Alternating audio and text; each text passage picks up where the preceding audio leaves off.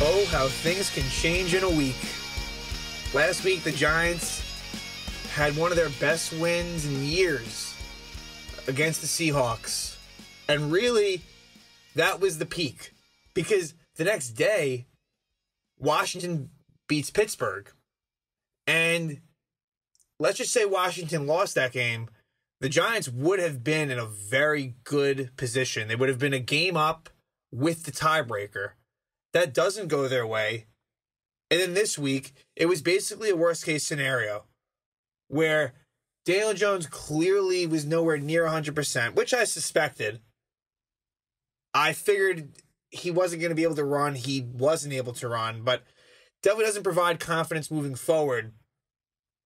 And the Giants got steamrolled by Arizona, who was a desperate football team who had only won the Hail Murray game in their past 4 or 5 games.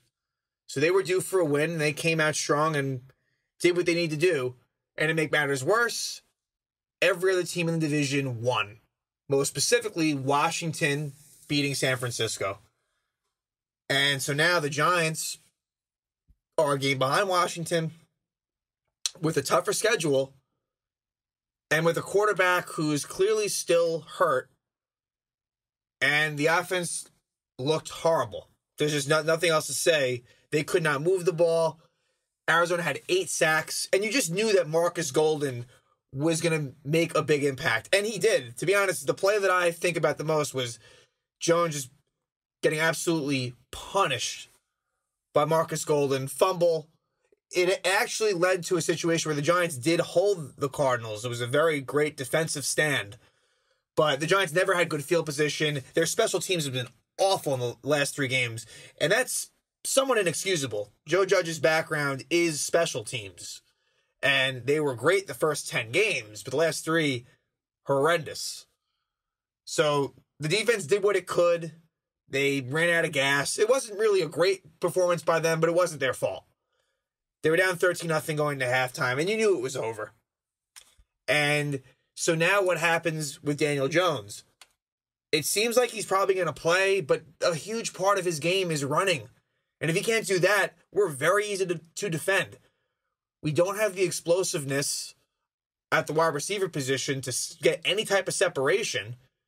And while the offensive line has improved, especially in the run game, this week was certainly a problem. But also, Daniel Jones can't move he can't move. He stays in the pocket. So hopefully he really improves health-wise, because I don't know how much of a chance you have if he's playing. Not that I want Colt McCoy to be the quarterback. I don't think he's the answer, but it's concerning. And it's too bad because the Giants got flexed to Sunday night against Cleveland. And we'll get into the Browns versus the Ravens, which is one of the best games of the year. But now everyone can see what could be a potential mess for the Giants. I think the defense certainly can hold them in it, and it can't be this bad offensively, but I'm not feeling great about this team and where it's headed for the rest of the season. Like I said, an amazing turn where they win with Colt McCoy at Seattle, and then boom, fast forward a week where it was looking like them winning division was looking solid, and now not at all. Not at all. And against Cleveland, make no mistake about it, this is a must-win game. They have to win this game. If they lose, it's done. Absolutely done. And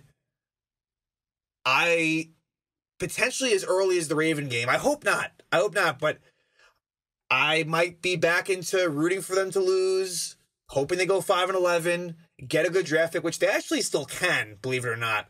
Just you have your top 3 kind of set up with the Jets, the Jaguars, and the Bengals. And then below that, it's a slew of teams with 4 and 5 wins, and the Giants have a really bad strength of schedule. So a top 5 pick is actually in play. And I'll say this, I think there's a better chance that the Giants will lose out than win out. And with that, they might finish last in the division.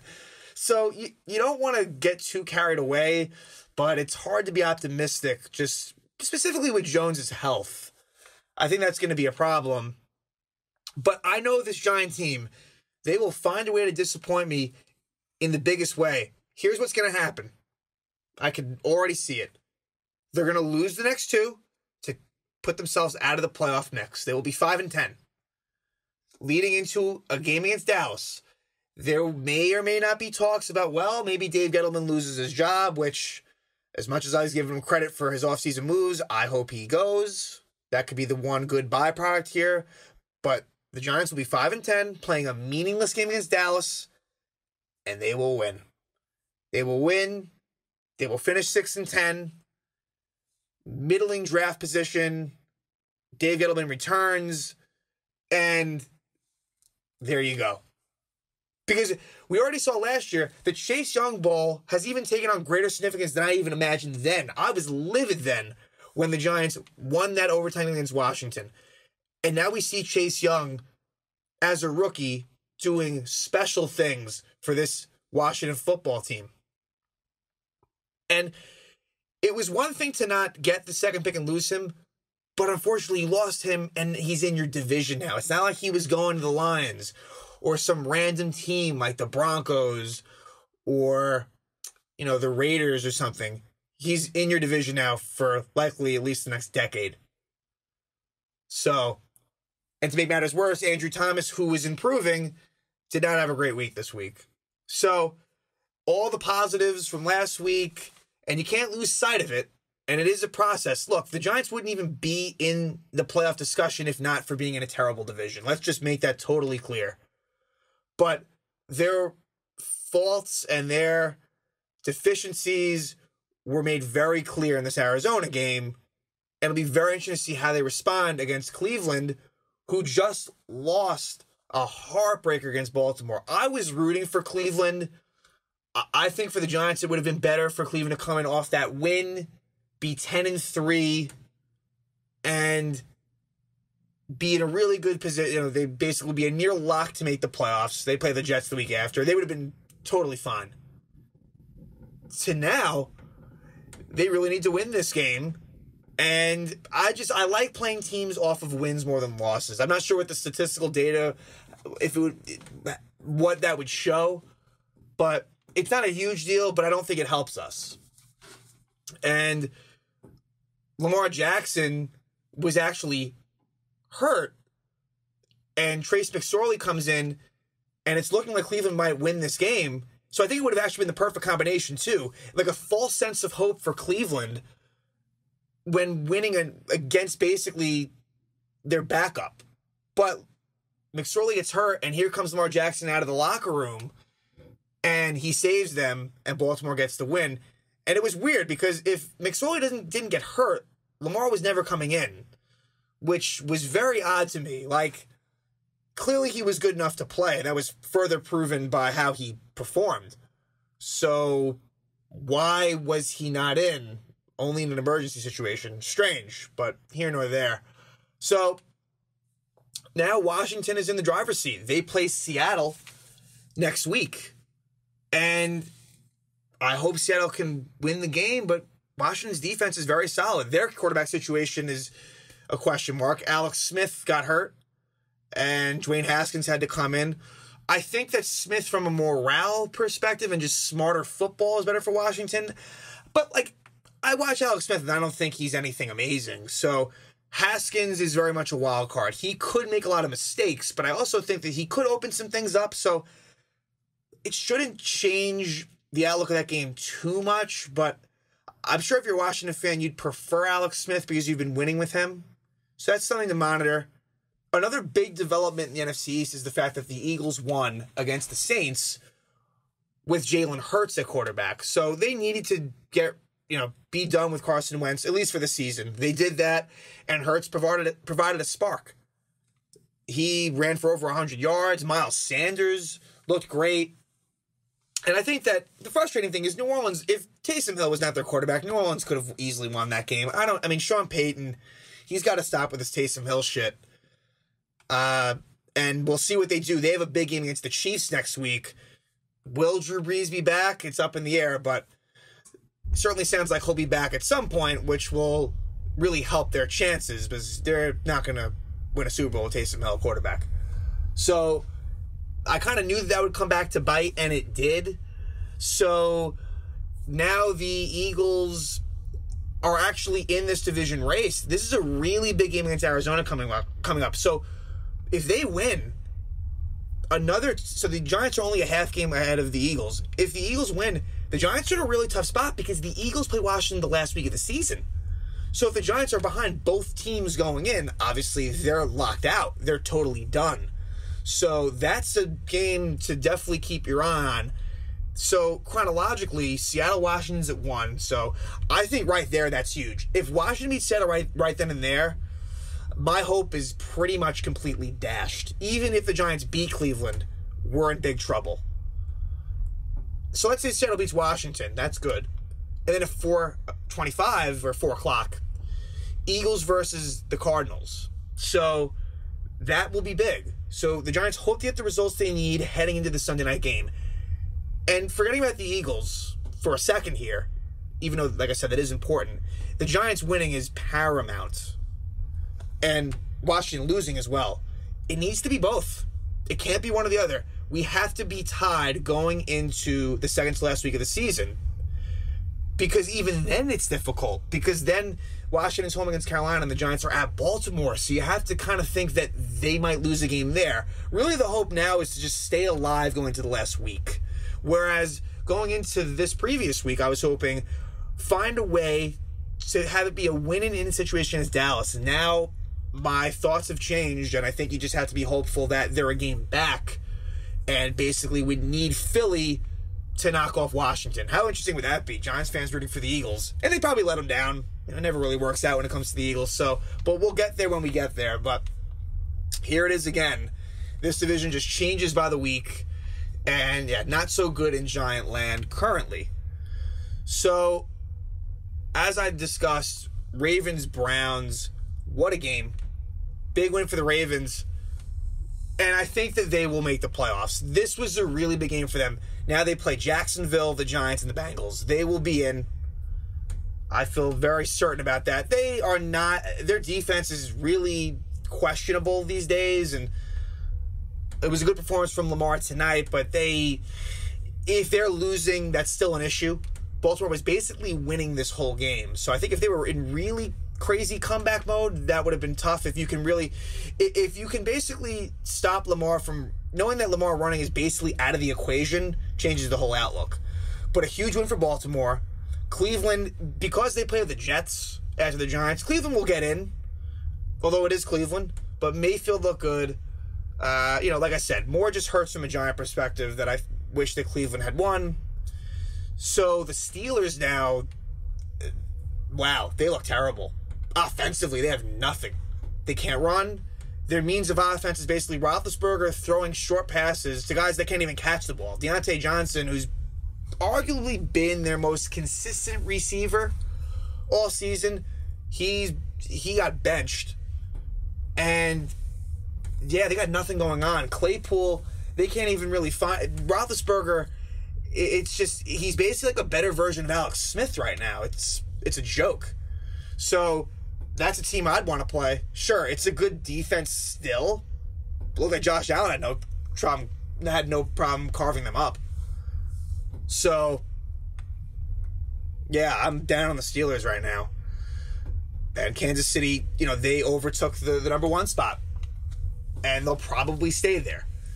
And even Kansas City actually really, when you think about it, they have some things to work on, but you have to give them the benefit of the doubt. With Mahomes, they won the Super Bowl last year. They will be the team to beat in the AFC. But where I was so sure that it was going to be Chiefs Steelers, and maybe it still will be, but I certainly am backing off of that now. The Bills look good. They look good. Obviously, it's been a long, long time since they've won a playoff game. Really long time. So we'll have to see it to believe it.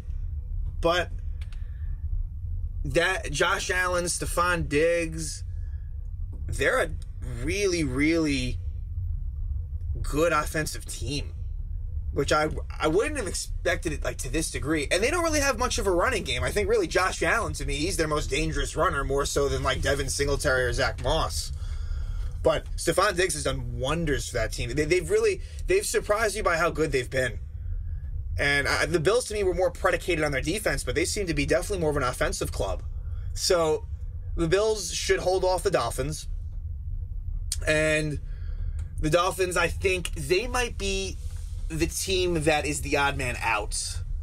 They do, only because I think the Ravens are going to make a big push here with their easy schedule. And then I guess what it could come down to is the loser of the AFC South, like the second team in that division versus the Dolphins. But this week you saw good wins. Titans taking care of business against the Jaguars and the Colts winning at the Raiders, who I think they will not make it. You can count the Raiders out. All I needed to see was that Jet game to know this team is not, they're decent. They're average, I guess you could say, but they're not playoff worthy. So I think it will probably come down. I think the Dolphins are just going to fall short. The remaining 3 games are the Patriots, which will be close but winnable. Raiders, which will be close but winnable. And then the Bills. And by then, the Bills may not be playing for something. So it's funny. You have 7 teams making the playoffs in the AFC, but yet very likely you're going to have a 10-win team that may not make the playoffs. There's going to be one team, because I think New England is done at this point, and like I said, the Raiders. So Colts, Titans, I think that the loser still gets in over the Dolphins. The Jonathan Taylor is back as a really big piece in that offense, and T.Y. Hilton turning back the clock. He looked toast for the first 10 or 11 weeks of the season, and now all of a sudden him and Phillip Rivers are looking great together. So it's kind of one of those Jekyll and Hyde type teams, just like the Titans are. But I think I see enough good from both of them. I don't know who's going to win the division. It's a complete toss-up. But I think for either team, as long as they get in, that's really all they care about.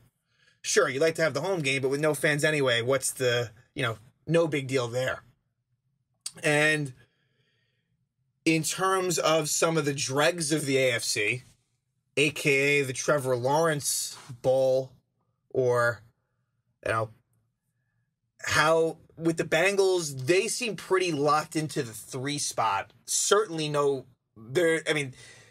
they lost easily to the Cowboys. So we know the top 3 teams, we just don't know the order. The Jaguars got crushed by the Titans, and Gardner Minshew replaced Mike Glennon. And Gardner Minshew probably does give them their best chance to win.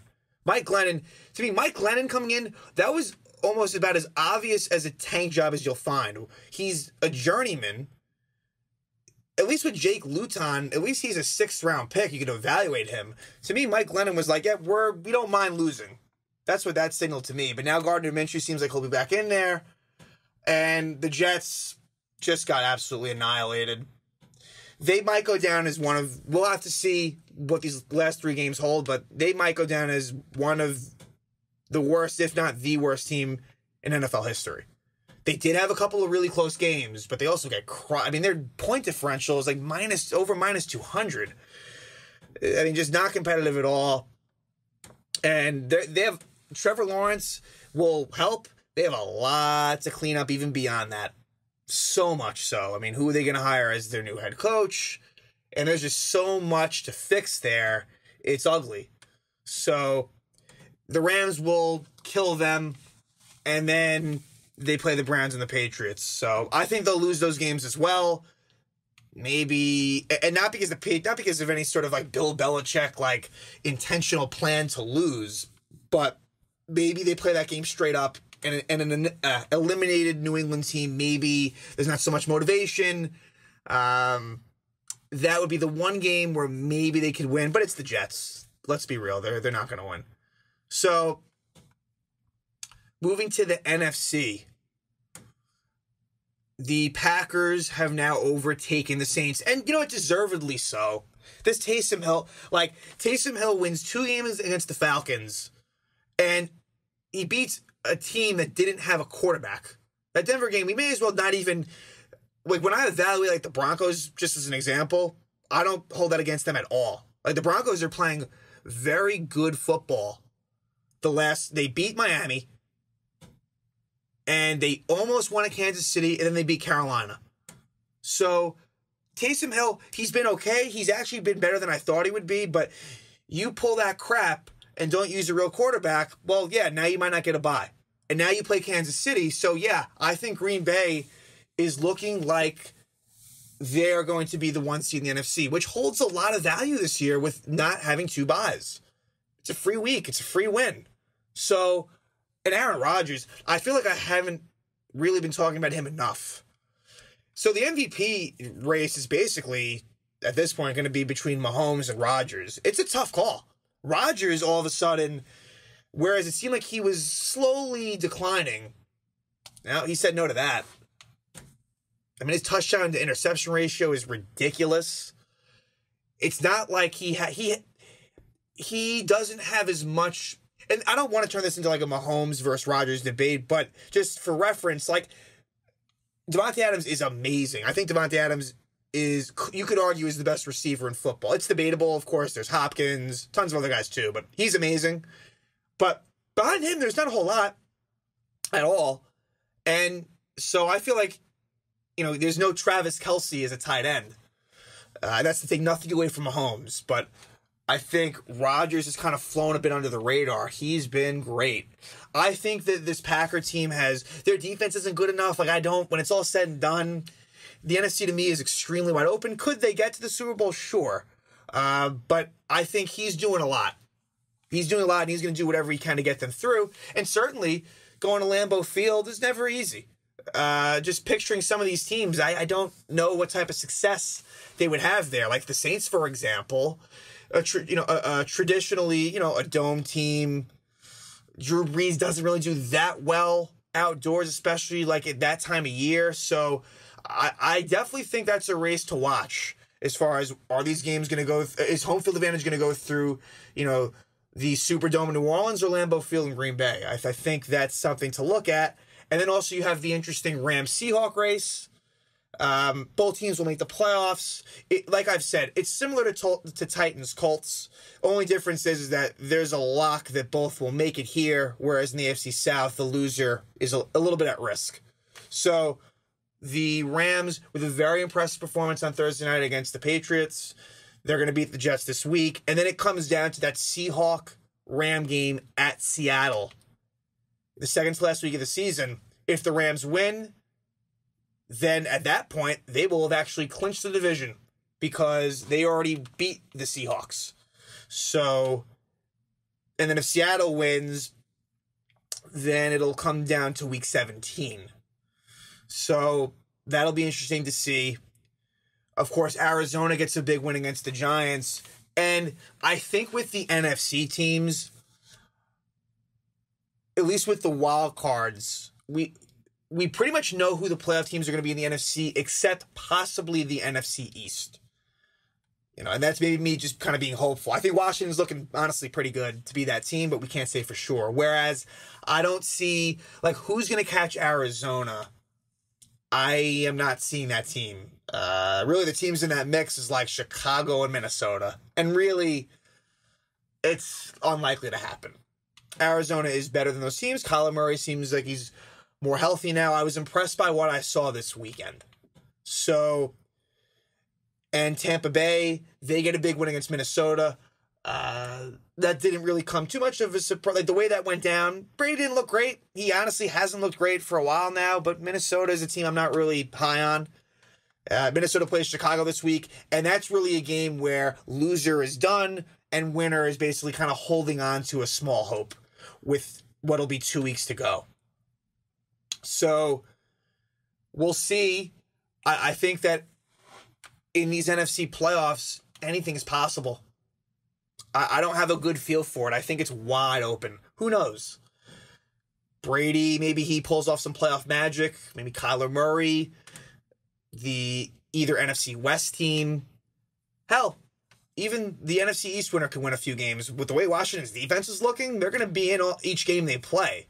So, as it kind of always is in the NFC, it's like, who's going to play one of the powerhouse squads of the AFC? In this case, likely Kansas City.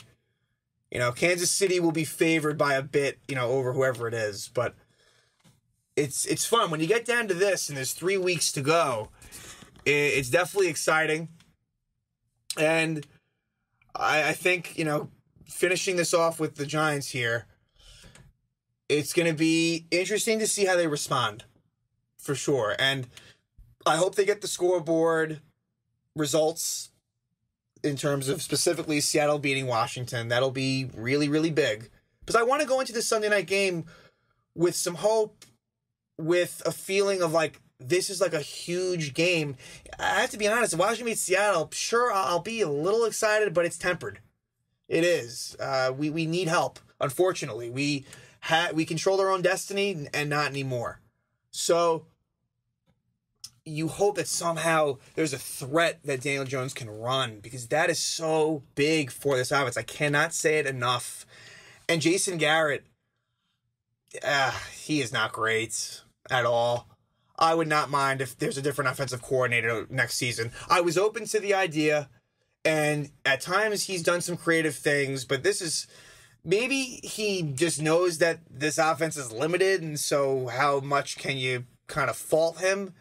But they don't really take too many chances downfield, and that could just be because of the receivers. And some of the play calls, they had 3rd and 1, and so many times this year on 3rd and short, we throw these sideline 50-50, maybe even less than 50-50 balls. And it's like, it's not smart. And we've been running effectively. Why not just go up the gut with Gallman? I'd rather go out that way than try to throw a 30-yard pass to Sterling Shepard that is unlikely to be converted. I understand, the thought process is, well, we're not really hitting on anything big. Here's our chance to kind of move it downfield. But just take care of the first down first and then move on. So Jason Garrett, I think that time has kind of passed him by a little bit. I'd rather have more of a younger, innovative type of offensive mind for this team. And we'll see. It'll be interesting to see what this team does the last 3 games, because I think we're at the point again now where everything's kind of on the table. As much as I think, if you had to ask me right now, I think Gettleman returns. Really, though, if we play like we did against Arizona the last 3 weeks, why should that be? We were 4-12 last year, and now we're 5-11. Okay, sure. Joe Judge did a really good job to do what he could with this roster, but why should Gettleman be locked into keeping his job? So this is what will be really critical down the stretch here, because there's so many ranging factors. They could make this playoff push, or they could have one of the worst records in football, and we're also unsure of whether Daniel Jones is the future of this team, whether he's hurt or not. Look, if he's out there, the evaluations might be harsh, but it's fair. Look, if he's not healthy enough to play, don't play him. I didn't think that, personally, if I knew he was going to be exactly like that, I wouldn't have played him. And they did. And now the rest of the season, you're going to have basically a 50 to 60% Daniel Jones. Not sure how effective that'll be. So hopefully this time next week, we'll be talking about, the Giants pulling things together with a big win against Cleveland and maybe being back in control of their own destiny. But I have my doubts. But I'm very excited to see what happens in these last 3 weeks of the season. We now have Saturday football this week, so a lot of things to be really pumped up about. And I'm looking forward to talking to you guys next week.